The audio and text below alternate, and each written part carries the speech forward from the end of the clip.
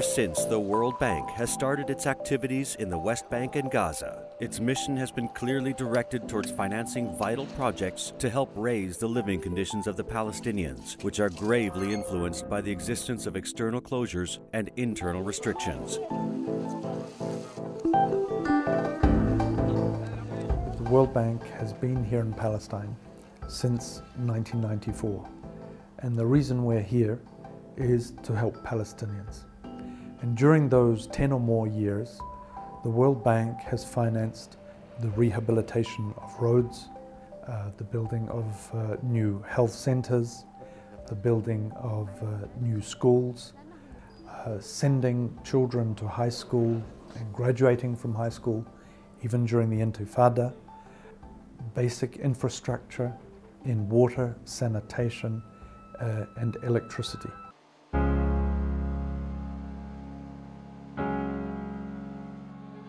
The water and wastewater project implemented by the World Bank aims at improving the provision of adequate water and wastewater services, even though the road to achieving that is long and difficult, let alone the crisis that is taking place in the area. Yet the bank's role and experience in emergency operations is capable of initiating and achieving change in the water sector.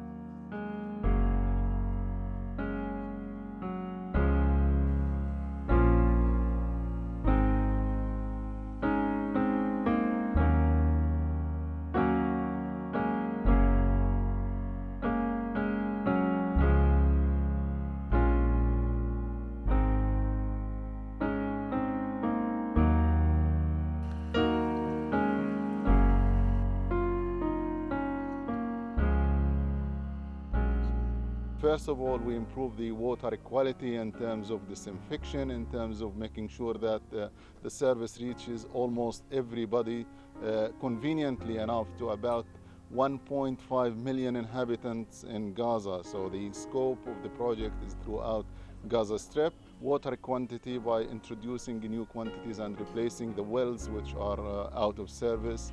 Also improving the administrative and managerial skills of the newly established coastal municipalities water utility.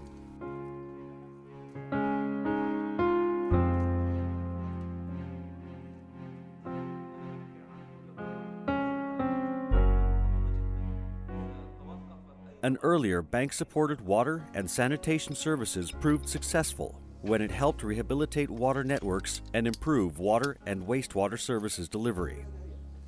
In 1996, Gaza 1 project was launched, and it was to improve water and sanitation simultaneously. And the idea of launching a capable body able to operate the services in a professional way. This came from consecutive programs, and the World Bank adopted the idea which aims to improve water and sanitation services simultaneously.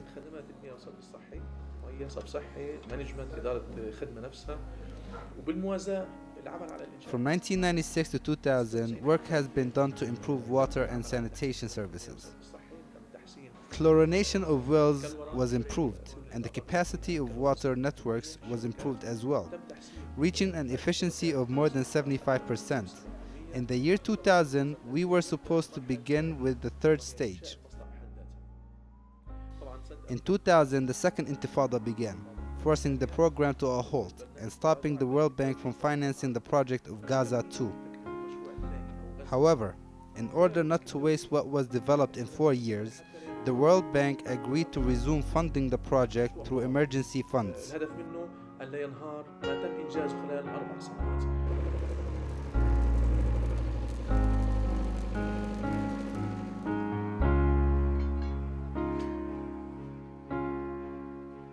The CMWU, Coastal Municipalities Water Utility, has just launched a project to rehabilitate and drill new wells in this area, which is suffering from water quality and water shortages. The strategy of the CMWU, which is online with the technical advice from the World Bank, is to disperse especially these wells and limiting their capacity to about 60 cubic meter per hour instead of having one big well, so that the phenomena of upconing is going to be controlled and the quality of water which is pumped out of these wells can be preserved as long as possible.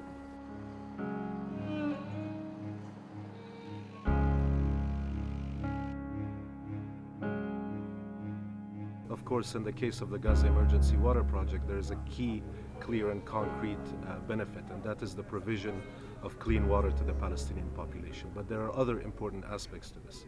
One is the focus on institution and building of local institutions, in this case the Coastal Municipal Water Utility, to undertake its functions in implementation in managing the sector in an efficient way, and in the process drawing in additional donor funds, badly needed donor funds, I might add. There's also a very important aspect to this, and that is the fact that these projects in and of themselves generate local labor. They involve the local private sector. They create jobs, they create business opportunities, and this is also an important aspect of the work and one of the key objectives of the World Bank.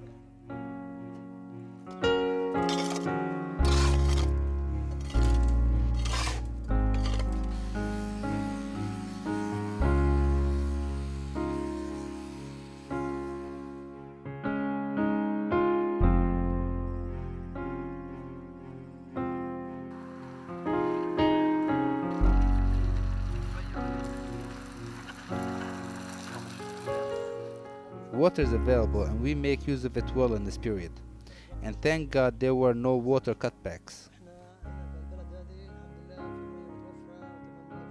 In this country, water is available now in a good way. We use the dropping system to save it.